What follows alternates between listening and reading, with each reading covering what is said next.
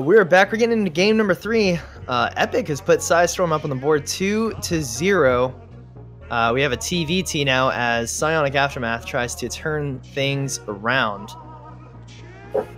Right. So because this is a different matchup, the Psionic Aftermath might be happy that they won't be getting another tank push from Epic. Of course, Psionic Aftermath, they definitely have their own strength as well, which is totally what I'm looking for here. Terran versus Terran, it is an exciting matchup. What do you think about the matchup, Jordan? I think it's actually...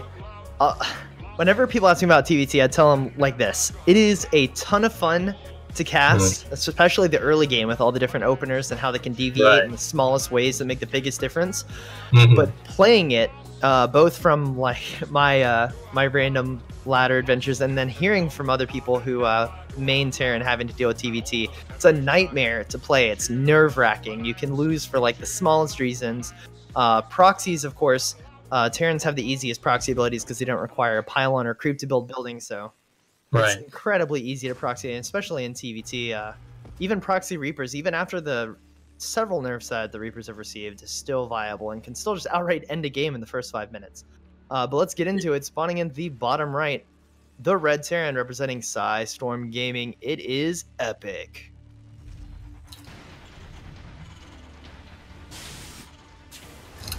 Spawning in the top left, it's from Psionic Aftermath. Will he be able to recover Sid's Psych?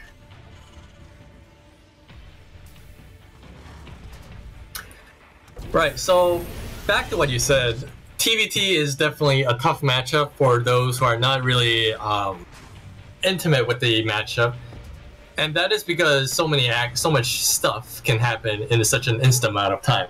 The classic Marine tank, if you could just make one maneuver on all those tanks with the incredible amount of damage, you can just wipe out an entire group of Marines. And also there's the like what you talked about, the early different builds that can put players off as well. And just to add a little bit on that, the first Reaper is coming along, and if you have an SCB, then that's a pretty good way to win the Reaper versus Reaper fight, because the Reaper will target the SCB if you make the SCB attack the Reaper. Yeah, I was confused as to why he pulled back. He was up on the ramp there. It looks like he wanted to hold down that depot from coming up, but instead he pulled back. I guess he saw something that made him leave, but for the life of me, I can't figure out what it is. Well, he just confirmed that it was a 1-on-1, so there is no particularly strong attack going on. And he also didn't confirm the lack of the base, so right now they're pretty much making the same units. So it's there's no particular edge to a particular player right now. Oh, well that grenade looks like it gave Epic the edge. Now Psych is going to have to be on the retreat.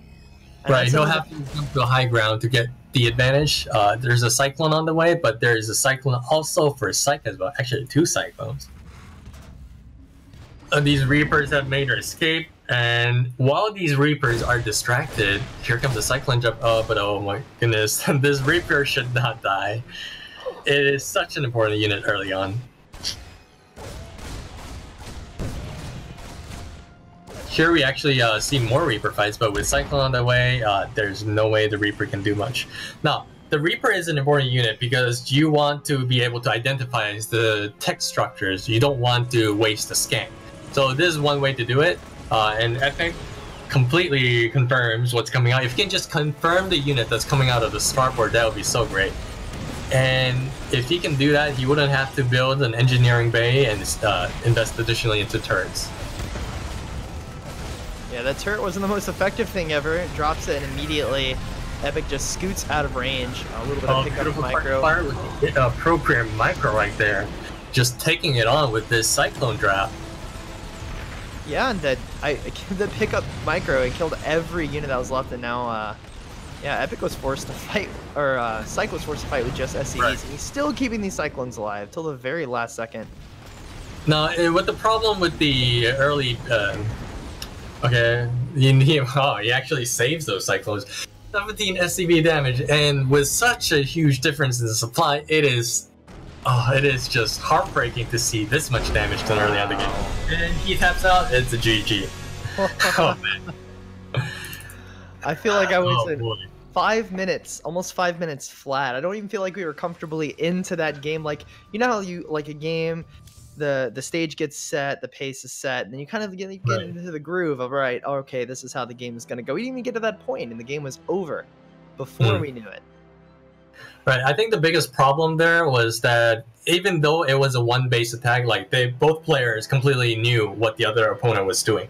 But when you have a one-base like that, it's much better to build Cyclones rather than go for a fast tech lab on the factory and go for tanks. Because Cyclones early on is really just an amazing unit for Terrans.